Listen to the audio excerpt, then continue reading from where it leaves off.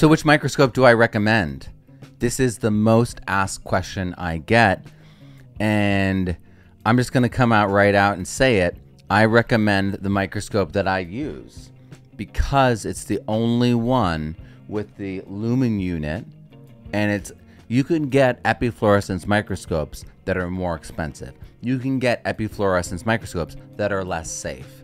This is the best for safety and for cost, and it's so effective. It's so powerful.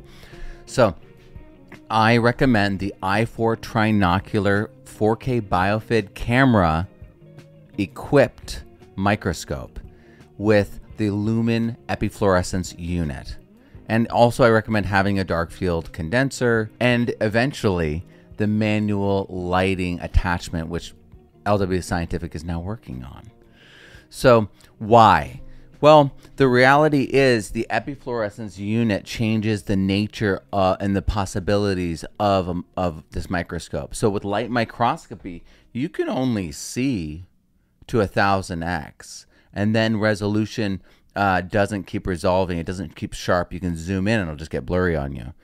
So the lumen unit takes us to epifluorescence lighting out of regular lighting, and that allows us to go a little bit deeper. It allows us to look at things a little bit sharper for longer as we go deeper further in. So that's pretty cool. But then it's also a way to check the bioviability of our bacteria. So we can see live dead test staining with it when we use certain stains. We also get to do, because of those stains, we can see the actual color of the background and then do side-by-sides for numeracy, because a great majority of the bacteria you cannot see with light microscopy. You can see more with epifluorescence, but still not all. So with stains, you can stain for the life and see the numeracy in color. And so you can compare those things. This is excellent for that. But what's the most powerful thing that the epifluorescence unit does is show you mycorrhizal fungi on roots and on inoculants. So you'll be able to vet an inoculant before you add it. You'll be able to see that your inoculation was fully done. It was successful. And then you'll be able to come back next year and see that it came back. It was regenerative, which is very extraordinarily powerful because they're symbiotic and they can raise plant yields by 30 to 40%. Think about that. And so this is why people pay for arbuscular mycorrhizal fungi. This is why people desire to see this. That's why there's such demand around it, because once it's regenerative, you did it once. So this will change farming and like all agriculture all over the world when this gets fully realized as a practice and as a tool. So I love the lumen unit. This is the only model that they have that's distanced enough, proper distances, for it to work. So if you've got the Revelation or something else, this will not work on it. You got to get the i4. So that's why I recommend the i4 trinocular. And the other reason is because the camera, the 4K camera, having a camera, notice that the eyepieces here, I don't use ever. Never, ever, ever. I'll get into that in a second. But this camera allows me to capture things in 4K.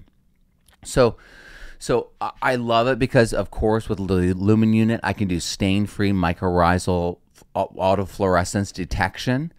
And then I can do easy IDing of microplastics, most microplastics, easy algae identification. It turns blood red. It's very cool looking.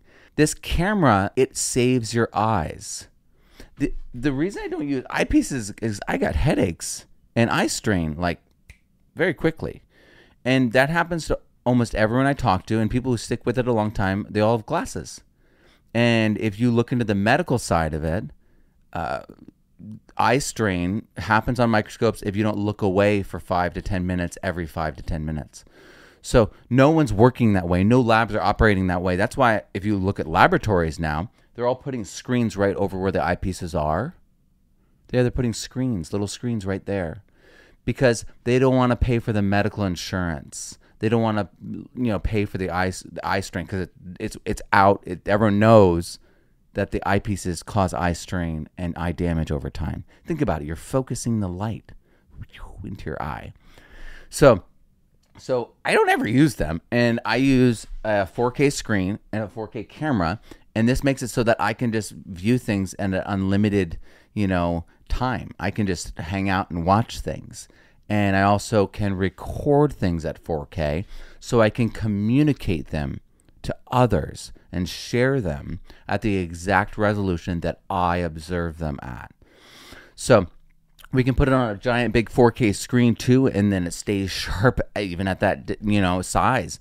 So it's an incredible machine and setup for that reason alone. With this practice of microscopy, the quality of your image is the quality of your interpretation. So how good the image is determines how definitive you can be with your interpretation. Videos also let us see more. So the movement of something allows you to see the edges and fill in the gaps. I mean, much of what we do in microscopy, we identify things by their movement and behavior. Ciliates, you can tell by their movement. All these things reveal themselves by their movement. Flagellates, their bumbling nature, their propeller, all those kinds of things. They tell you who they are by what you can observe in video and movement. So again, having that communicatability is so important. A high quality recording is a high quality communication. And with your peers, your students, your audience, your client, the readers, anything you want to put on there, this improves it. The quality improves the communication.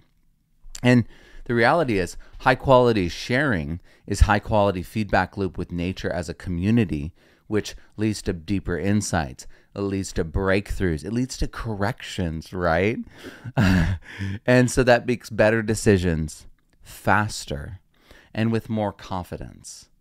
That's what we're really building by doing this, is building our confidence, because we have more ways to test, more ways to see, more ways to verify. And over time, that equals more money saved and made.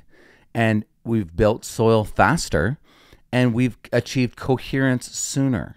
So harmony between all the elements of soil. I know you can do this. This unit is absolutely incredible. And in fact, you can get 40% off for the next month as a student of mine in regenerative soil microscopy. The new course starts March 31st, but you can sign up now and order your microscope and get it and set it up in time and have it all set up so you can go through all the steps and all the weeks with me. But this is 40% off. So this is a massive, massive savings, and it's only for a limited time. I hope that you take advantage of it. Go to regenerativesoilmicroscopy.com. There's also bonuses. There's also the regenerative soil, the R soil database. So you'll be able to take all these, test all these images and videos and put them somewhere and organize them and set up a timeline so that you can see before and after and see the actions, amounts, and methods. It's a whole new day. I hope that you join us. Check it out at regenerativesoilmicroscopy.com. And you'll see what people are saying. You'll see examples of what we're doing and the power of these new methods. I'm Matt Powers. Grow abundantly, learn daily, and live regeneratively. And I'll see you guys soon. What if you could verify if your compost was actually doing its job? What if you could verify if the inoculants, the mycorrhizal inoculants, and biofertilizers are actually worth the money spending on them? It is all possible. And it's all things you can learn in the Regenerative Soil Microscopy 20-week online course that is starting this fall. If you want to learn how to not just understand your soil, but to see that the things you're doing are actually working, that the money that you're going to spend or have spent was worth it, so you don't get fooled again. This is the pathway. We need holistic testing, we need holistic microscopy, and we need to combine them in a new methodology, regenerative soil microscopy. I hope you join us. I'm Matt Powers. Grow abundantly, learn daily, and live regeneratively. I'll see you soon.